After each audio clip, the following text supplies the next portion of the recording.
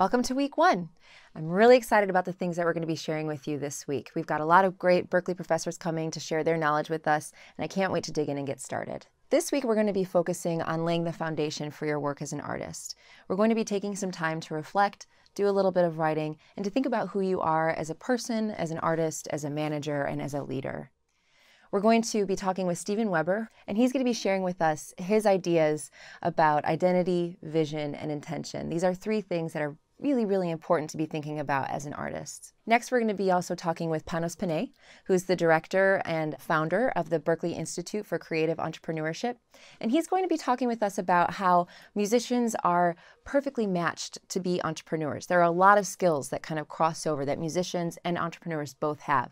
Finally, we're going to be talking about how to find that balance between being a business person and being an artist. When you're a musician and you're trying to launch your music career, you're going to be doing a lot of things yourself. And so you're going to need to be actively trying to find that balance between those two pieces of yourself. And so we're going to talk about some strategies about how you can more effectively manage those tasks. It's my hope that by the end of this lesson, you'll be able to clearly describe your image, your vision, and your intention for your music, that you'll be able to discuss how artists are naturally entrepreneurial and how your music skills can help you be a more successful entrepreneur. You'll be able to identify your strengths and your weaknesses as a leader. You'll be able to discover who you are as a leader and who you want to be as a leader.